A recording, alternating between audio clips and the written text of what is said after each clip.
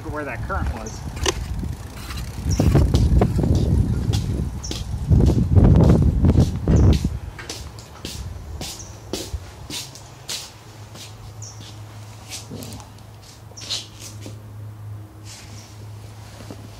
If the temperature will read,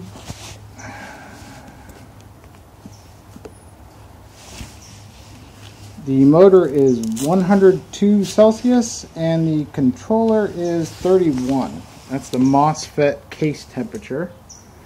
I smell the windings, so yes. I was dumping quite a bit of current into it. Yeah, I got that motor pretty toasty. Current-wise,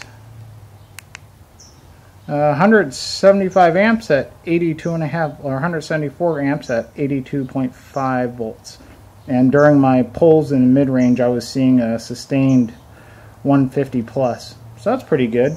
Not too bad for a do-it-yourself controller.